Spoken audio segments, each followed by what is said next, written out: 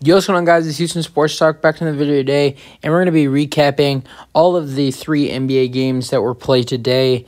As there wasn't a lot of games played today, but we had a really, really great performance out of one of the games, and that is what we start with tonight. As Giannis Antetokounmpo gets his career high in points with 55 tonight in a win over the Wizards, 123-113.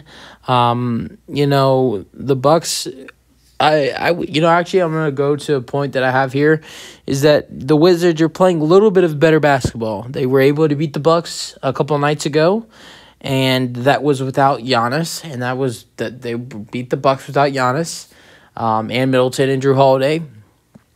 And they going into tonight, Giannis is back. Now they didn't do a good job of, dealing with them because he scored 55 points, but this was a close game. The Bucks didn't blow them out. Yes, it was a 10-point outcome, but going into the fourth quarter, this was a 5-point game. So the Wizards were in this one. Decent job by the Wizards, but tough loss, 123-113. Giannis scores his career high, near triple-double, 55 points, 10 rebounds, 7 assists. The next high scorer for the Bucks was Brook Lopez, who had a double-double, 21 points and 12 rebounds. Also a double-double off the bench for Bobby Portis with 17 points and 13 rebounds. And Pat Connaughton had 11 as well for the Bucks. For the Wizards, Porzingis had 22 and 9. Kuzma had 20. Daniel Gafford had 11 and 12. Vajda had 12, and Rui Hachimura had 12 as well. Going to the Thunder and Celtics. How about this one? This was a shocker. The Thunder beat the Celtics. That's not the shocker. 150-117. Going in today, you would have told me before this game that the Thunder would beat the Celtics by 33. I would tell you were high. Just great performance by the Thunder as a team tonight. Their highest scorer was 25 for Josh Giddey. They had a lot of 20-point scores overall tonight as a team. They had 5 players with over 20 points, and also had 7 players in double figures. So a great team performance by the Thunder tonight. For the Celtics, Tatum had 27, Jaylen Brown had 29, Malcolm Brogdon had 17 and 9, and Peyton Pritchard had 17. Those 5 players that were over 20 for the Thunder, you got Jalen Williams with 21, Lou Dort with 23, Josh Giddey with 25, like I said, Trey Mann 21, Isaiah Joe with 21 as well. Now, do you know who's not playing this game for the Thunder?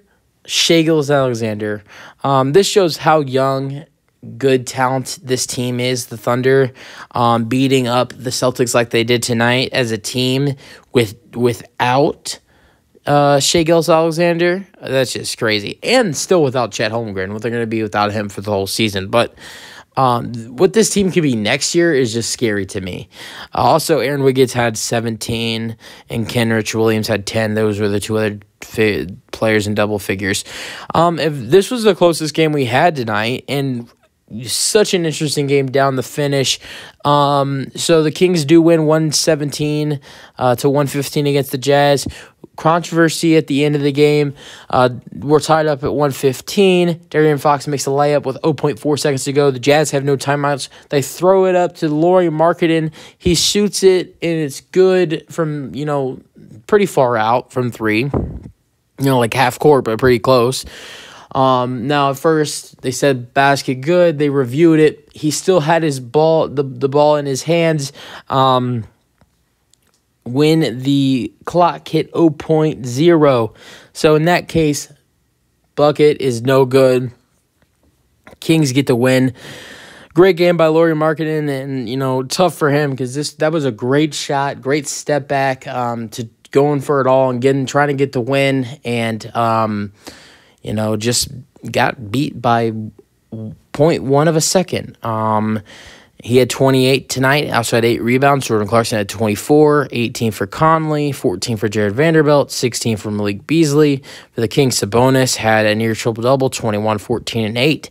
De'Aaron Fox had 37. What a night for him, man. Harrison Barnes had 19 and 8. Keegan Murray had 16, and Kevin Huerter had 16 as well. So what a game this was tonight. I wish I would have watched that game. I forgot that game was on. So yeah, what a game. And what a performance by Giannis. I can't believe 55 was, I can't believe he hasn't gone over 55 yet. I think that, here's my opinion why Giannis has never gone that high in points. Obviously we've seen Giannis go 40 in the 40s. We've seen him, reach 50. But it's for Giannis, I think it's a little bit harder because he doesn't shoot the ball as much as guys that have gotten 60, like Donovan Mitchell got 71 yesterday. He hit 7 threes. Luka Doncic, he's always hitting threes when he's getting high up in there in points. Giannis comes from a lot of points in the paint, a lot of free throws. So, but I think eventually Giannis will hit 60. This season, I don't know, but I think eventually, Giannis will get a 60-point game. Does it happen this season? Maybe. I don't know. I really don't. But eventually, Giannis will get a 60-point game in his career. I don't know when, though. You guys, let me know what you guys thought about Giannis' career high tonight, 55 points and a near triple-double. And the, ending of the Jazz Kings game with the, the ball, the shot that went in. And he just got beat by it. So, I think that was the right call. Obviously, you can tell that the ball is still in his hands before he shoots it. The clock is you could tell the clock has already ran out before he lets go of the basketball. So, in that case, the Kings win. Obviously. Also, you guys, let me know what you guys thought about the Thunder beating the Celtics by 33 without Shai Gilgeous-Alexander. Great performance by the OKC Thunder tonight. That's it for the video, guys. Hope you guys enjoyed, and let me know your thoughts, and peace out.